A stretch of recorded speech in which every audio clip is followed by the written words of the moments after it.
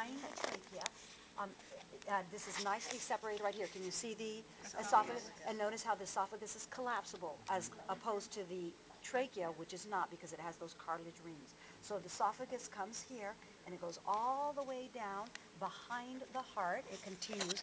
This is the descending or thoracic aorta, and this tube right here, Maria, you can't possibly see that. Can you see that? Right there? There's the esophagus. It continues from over here. You can, trace it back all the way back, and then here, let's clean this out a little bit better, is the esophagus. And then it pierces over here through the diaphragm, and it continues right here as the stomach. So here's our J-shaped stomach.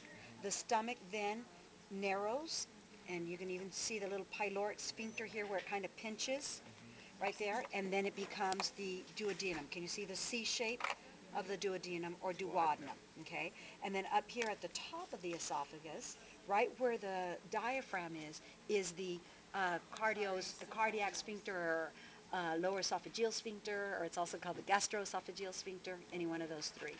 Okay, and then we have, oh, you know what, I didn't make you guys do the ducts.